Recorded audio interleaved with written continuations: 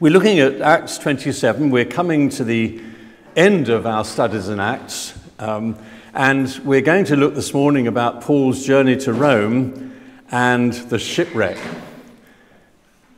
For those of you who like facts and figures, Luke tells us in this story that this was a boat, when they get on it and sail to Italy, that there were 276 on board. Now that's quite a big boat for those days anyhow, not for the current thoughts we have of cruise liners with thousands. 276 means quite a big boat. The whole journey took over 2 years to get from Jerusalem to Caesarea to eventually to Rome. And this was in about AD 59 to 60, so that sets the sort of historical context of what we're looking at. Now, just a wee little bit of background to this story. You remember some weeks ago, we heard Andy talk to us about the results and revolution and things going on in Jerusalem. And Paul was rescued, and he then testified before Festus, who took over from Felix as the governor in Jerusalem. And also he testified before King Agrippa. And as was said afterwards, there was nothing there worthy of his condemnation, but he had appealed to Caesar, and so to Caesar he was go. So he was put in the charge, along with other prisoners, of a centurion who had to find a boat, and then they channel hopped over, you can see there on the map, I think, up to past Cyprus, over to Myra, where they found a boat that was going to Italy, and they embarked on that. And we perhaps know the history. If you've got your Bibles and open at Acts 27, I'm not going to read the whole chapter. It's a very exciting chapter, one of the most exciting chapters in the New Testament, I suppose, from an event point of view. It's quite extraordinary. And you'll notice Luke uses the word we, so it means that Luke was obviously on board as well. He went through this experience. So he wasn't just gathering information from other people, he lived what he's actually reporting in Acts chapter 27. Well, they boarded the boat at Myra, bound for Italy. There were many delays, and the weather was deteriorating and the winter approaching. Now, the boats and the navigation in those days meant that as soon as the weather deteriorated, you just had to stop sailing. It just wasn't safe. And Paul, at that point, warned them. He said, look, I think it's silly to go on. We should spend the winter where we are. But he wasn't listened to, and they went on sailing. So when they got south of Crete, a sudden northeaster, they call it, a hurricane-force wind hit them. And of course, the boat was in severe danger. They had to jettison cargo. And we read in verse 20, we finally gave up all hope of being saved. An impending disaster. So we pick up, and I'm going to read verses 21 to 26 of this narrative. After they had gone a long time without food, Paul stood up before them and said, "Men, you should have taken my advice not to sail from Crete. Then you would have spared yourself the damage and loss. But now I urge you to keep up your courage, because not one of you will be lost, only the ship will be destroyed. Last night, an angel of the Lord, to whom I belong and whom I serve, stood beside me and said, 'Do not be afraid, Paul. You must stand trial before Caesar. And God has graciously given you the lives of all who sail with you.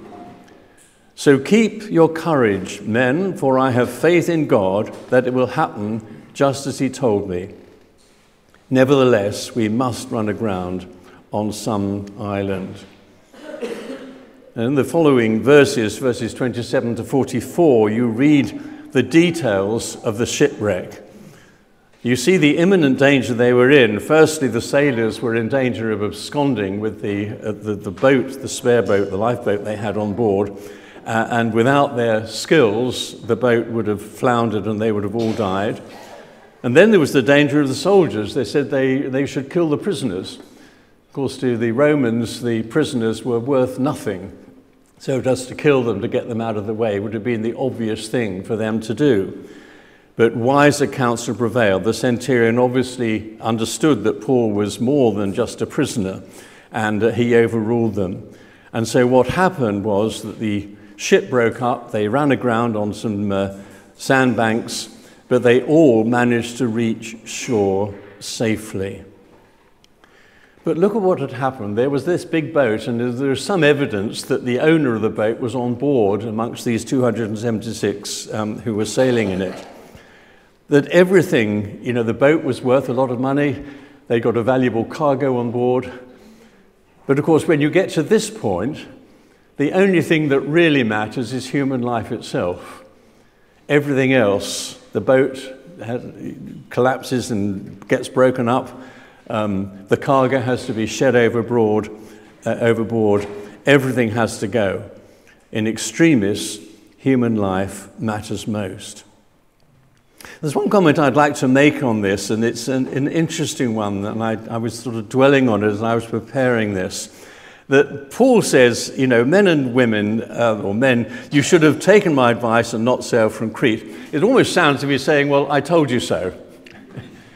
That's how it might come across. I don't think it is that. I think he's showing, look, I gave you advice and you didn't take it. So because they could see, or the centurion or the captain of the ship or whoever was actually in charge at this point, could see that Paul had wisdom in what he was saying. So when it came back, they were willing to listen to what he said.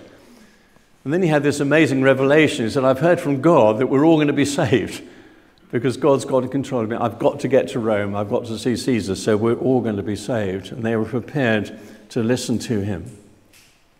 And I think there's a lesson that we need to learn here. And I was reading a commentary, and he said this, and how it applies to us, that it's good if we can anchor with our friends and with relatives who don't know Christ, we anchor a point where we're able to share with them that we actually believe in Jesus. We believe that Jesus is alive and he lives in us, that God is real.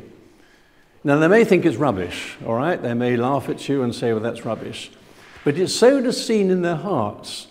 And that later on, when their circumstances change, they may say, well, they know something about God. They seem to have got peace in their hearts. I'll ask them, well, what is it that makes you different? What is it that gives you faith? There's a reason for them to come back. And one writer says this, we do not fail in our evangelism if we faithfully tell the gospel to someone who is not converted. We only fail if we don't tell the gospel at all.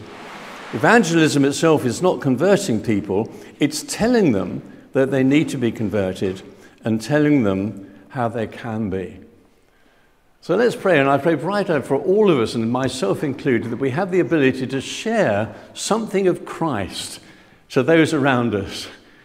It may not have any impact at the time, but later on maybe they'll come back to us and say, look, you've got faith, what does it mean? I'm more interested than I was. The reason I wanted to quote this book to you is that there are a lot of serious thinking as we were thinking the same thing, and maybe our friends, our loved ones, our relatives will be thinking the same thing.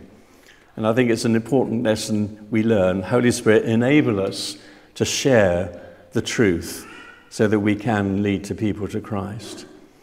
So keep up your courage, men, said Paul, for I have faith in God that it will happen just as he told me.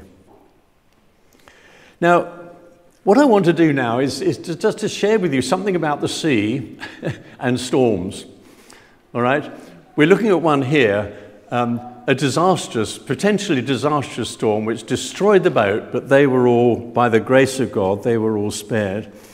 In my mind, I'm thinking of two other examples in Scripture, and I'm mentioning it now so you can think. Two other examples in Scripture, and there are others, probably more, but I'm thinking of two particularly, where there were storms and God was involved. All right? So there are 3 points I want to make about the sea and about storms. And that is that the sea, in a sense, represents a hostile environment. We look at the sea. I don't know whether any of you watch it, but there's a series on at the moment, Saving Lives at Sea, and the Lifeboat Institute, and it's how they rescue people. And Anybody who has any experience of the sea will have a healthy respect for it, all right?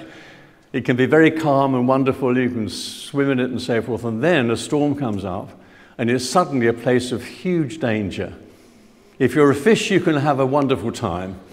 If you're a human being, you're likely to drown, all right? So to me, this represents what life is like. You know, we are pilgrims now, we're Christians, we're pilgrims, we're going through life. Life may be very tranquil and calm, but it has storms. And we also have an enemy who's dead set on killing us. And storms can actually have that effect on us. So storms, they represent something to us. And we're all familiar with this. Maybe we've experienced storms in a spiritual or emotional, physical sense in our own lives. Many years ago, Jenny and I were on holiday in Italy, and we were on Lake Garda. We were in a ferry boat coming down from north to the south of the lake. And it was beautiful. And then suddenly, within about 5 minutes, the clouds had come over, and there was suddenly a really quite a violent storm. And the water that had been calm was suddenly really rough. And being a ferry boat, it carried cars, and it was very low. Water was splashing over the front, and it really got quite hairy. And the boat suddenly sort of revved up, if that's what boats do, and it made for the shores where it was more sheltered. But for about 5, 10, 15 minutes, you realized what storms were like, and like lakes and Galilee and so forth. As we know from Scripture, storms come up very quickly and can be potentially very dangerous. But there are other storms in life, aren't there? Years before that experience we had, as a family, I just started a new job. We just had our second child, and lunchtime one morning, I went home for lunch, got a busy list of appointments in the afternoon and so forth. The phone went, and I had a phone call from somebody who had to tell me that my father had just taken his own life. And you know, it was a sudden storm, and suddenly everything changed. All the things you relied on and thought were safe, permanent, and so forth, suddenly disappeared. Just like in this boat, you know, the storm comes and suddenly a boat that looks pretty strong suddenly becomes extremely fragile and starts breaking up.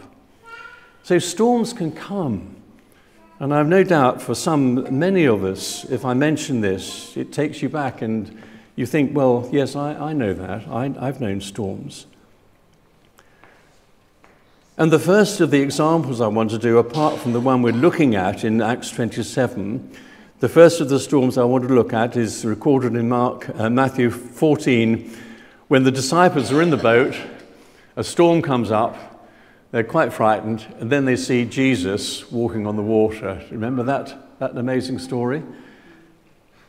And the point I want to make from this analogy is very simply this.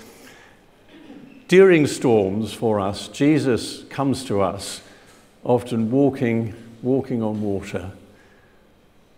When I look back to that experience of my father dying and all the months that followed of gradually putting things together again and all the walks, looking back, I can see Jesus walking on the water. I can see God active in life. It wasn't very obvious at the time. Faith got very fragile going through those times. And looking back, I say, no, God was there. And in storms, God does come to us. God doesn't change. And I think it's an important lesson for us to learn. Storms will come.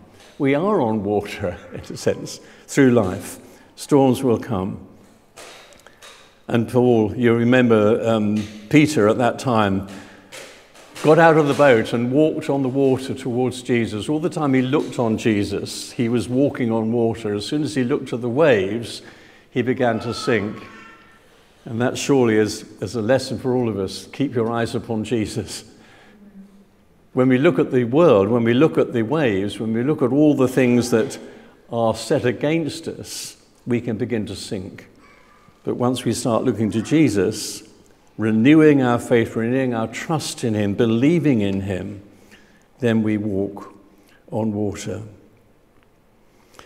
And the third example I was looking at was way before, and that was Jonah. Right? Remember Jonah? Jonah had a mandate from God to go and preach to Nineveh. And he gave the thumbs down to God on that one.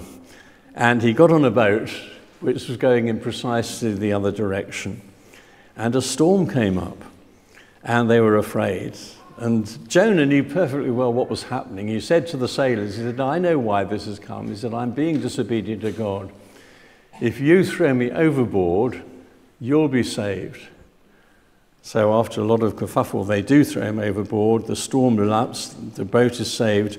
But Jonah, he's in the water. I don't think Jonah at that point necessarily knew that a fish was going to swallow him. All he knew was, I've disobeyed God and I'm suffering the consequences. But look what God does. God miraculously provides a whale or a fish or whatever it was, but it was a marine animal which actually saved him. I don't think I would necessarily want to be swallowed by a fish for 3 days, but it saved his life. And it's a wonderful example how God works. And this seems to teach and speak to me about the times when we actually walk in the opposite direction from God, when we're disobedient. Maybe even this morning perhaps you feel, well, you know, I sense in my heart that I'm disobeying God. I'm not walking his way. And the glorious thing about the story of Jonah is that God has amazing ways of coming back to us. He doesn't give up on us. He could well have said to Jonah, well, look, that's your way.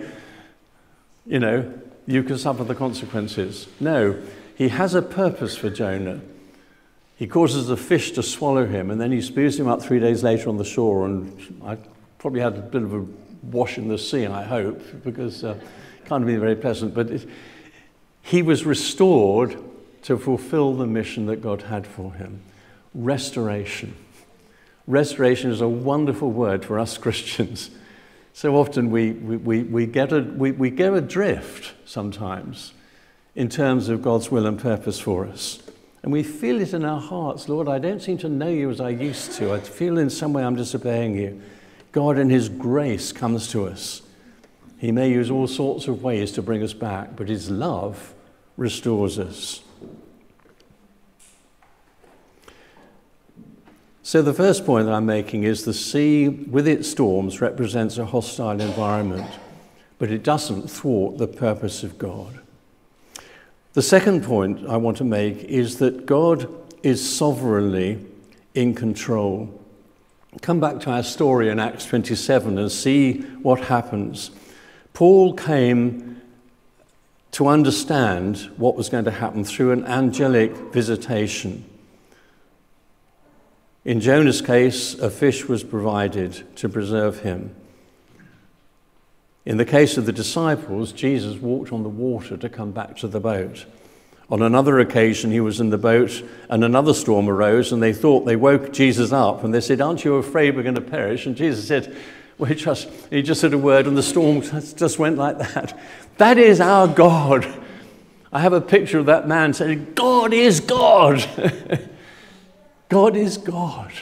And he has you in the hollow of his hand. Hallelujah. So God is sovereignly in control of us. And even in the examples I've given, the miraculous way in which he worked in these people's lives should give us confidence to say, well, if he can do that to them, he can do that to me. And the third point I want to make is that each of us has a destiny. In the case of Paul, he was to go to Caesar, and nothing was going to stop it. It took 2 years, it took a long sea journey, it took a shipwreck, but eventually he got there. God has his purpose, and God will not be thwarted. There's a lovely song which Mark Altrogge wrote some years ago. He wrote some wonderful songs, actually, but I'm just going to quote this one. I have a destiny I know I shall fulfill. I have a destiny in that city on a hill. I have a destiny, and it's not an empty wish, for I know that I was born for such a time as this. Long before the ages, you predestined me to walk in all the works you have prepared for me. You've given me a part to play in history, to help prepare a bride for eternity. I did not choose you, but you have chosen me and appointed me for bearing fruit abundantly. I know that you will complete the work begun in me by the power of your Spirit working mightily. They're wonderful words. And I can remember, we haven't sung it for a long time actually, but it still retains to me its glory. But I think that there's a problem here. You can look at the story of Paul, and you say, well, yeah, he was a great man of God. He was amazing. He was sort of League One. You know, I'm down here in the third division of the school thing. You know, in comparison, I'm just right down here. I'm just an ordinary person. How can you compare? It's all right for somebody like Paul to say, I have a destiny I can fulfill. You know, an angel came to me and said, you've got to go to Caesar. Shipwrecked be blowed. You've got to go to Caesar, and Caesar you will go. You say, but is that true of me? Can I honestly say I've got a destiny I shall fulfill? And I think the simple answer and the scripture answer is yes. Yes, yes, yes. Each of us has a destiny in God. Each of us has a purpose in life. Each of us has that which God wants us to do. And sometimes it's not clear. Sometimes we veer different ways, but God will have his purpose in us. And I say this morning to encourage us. We can often say, if I had a visitation, if I could only have an angelic visitation. You know, if you're younger, and I say this to those of you who are just wondering how your life is going to map out, you say, well, if only I could have some sort of angelic visitation. You know, an angel comes and says, well, no, this is what you're going to do. I could cope with that. But, you know, I just feel at sea. I feel as if, you know, my mind is wandering in all sorts of different ways, and I don't seem to have any clarity. Well, my encouragement to you would be just keep on seeking the face of God. He has a wonderful way of leading us. He also has a wonderful way of correcting our mistakes. Jonah made a bad mistake, all right? He made a wrong choice. And he paid a penalty in the sense that he had just jumped overboard. He cast himself on God. That's basically what he did. And I suggest there are times when we need to cast ourselves on God and say, Lord, I'm trusting you. I'm trusting you. The ship can break up, the cargo can be thrown overboard, but life is important. And God, you know, you've made me, you saved me by Christ, you've got a purpose for me. Now, Lord, I need to hear from you what I'm to do in this circumstance or with my life, whatever it is. Is God really interested in little old me? Well, I say to little old you, yes, absolutely. You're not little in the presence of God. You know, it's a human thing to categorize people. We all do it. You know, we put people in different compartments in life. And it's often that, you know, there's some people who are right up there, they're world famous and so forth. And then there's just ordinary plodders like us. You know, we plod through life. We don't seem to have any great significance. You know, not many people have heard of us and so forth. And that's how we sort of think about people. I want to suggest that God is very different from that. God views every life as precious. You know, Jesus so loved you that he came to earth to die for you. He didn't just die for all these others and just include you as an afterthought. He said, for me and for you, for each one of us, Jesus saw us in our sin, and he came to earth, he died, he gave his life so that we might come back to God. We are very significant to God. There's no such thing as anybody being insignificant. You know, I think of those, we were thinking about the persecuted church, and I was thinking of those Christians in North Korea, with nothing, absolutely nothing. Even their own children are likely to report them if they think that they're reading a Bible or singing a Christian song or something like that, And if they're found, they go to a labour camp. And if they go to a labour camp, they will die. And yet, there are thousands, as we saw, thousands of Christians. And they're precious to God. I sense that they know more about the love of Jesus in their lives, for their short Christian lives before they're martyred, than we can ever understand. God loves his saints. He loves his martyred saints. He loves those who trust him. He loves us. He loves us. And I'm going to leave you with one last thought, and that's from Hebrews. And it's a wonderful promise that the writer of Hebrews gives us. He says, I will never leave you. I will never forsake you, so that we may say with confidence, the Lord is my helper. I will not be afraid. What can man do to me? And you can perhaps insert in there, what can man do to me? What can the sea do to me? What can storms do to me?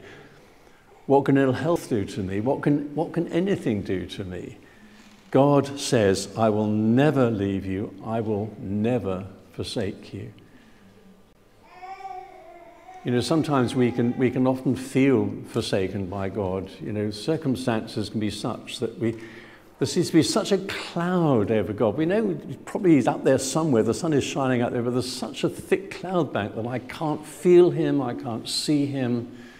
And I feel bereft. I feel cast adrift.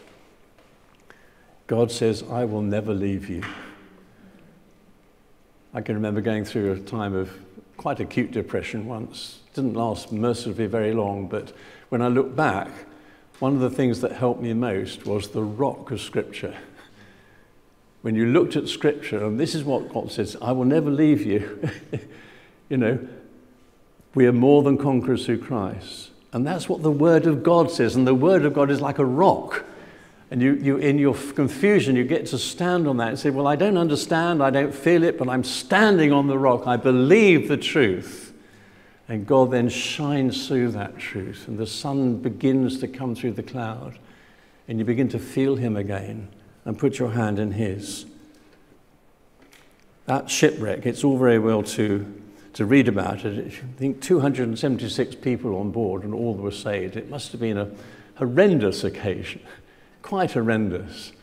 And although Paul had that confidence, you must think that sometimes you think, well, did God really say that? Did the angel really say that? Look at what's happening. Like Peter on the water, he says, well, the reality is the waves around me. This is what's really happening. But no, what really was happening was Jesus was walking on the water. That was true reality. So let's, as Christians, realize what the true reality is, not the circumstances that appear to be real around us, but the certainty of God's word, the certainty of his truth. And that will encourage us, that will bring us through. Let's pray. Heavenly Father, we do thank you for your grace, the richness of your truth. Thank you even this morning, Lord, for speaking to us and for coming and praying and healing, worshipping you, sensing your presence amongst us. Oh, Lord, we thank you. Thank you for your word too, Lord, which teaches us so much, shows us all these various stages and aspects of human life and how you enter our experience, our world, and how gracious and how merciful you are.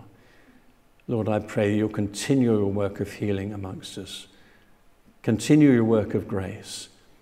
Lord, we want to be strong in the faith. We want to be those who can stand up to the wiles of Satan. Those, Lord, who can fulfill the destiny you have for us. So, Lord, we ask, Holy Spirit, you will open our eyes of understanding, keep our ears open to what you're saying, our eyes upon you. And Lord, we just want to say thank you for who you are, who you're making us, what we shall be one day in glory. Amen.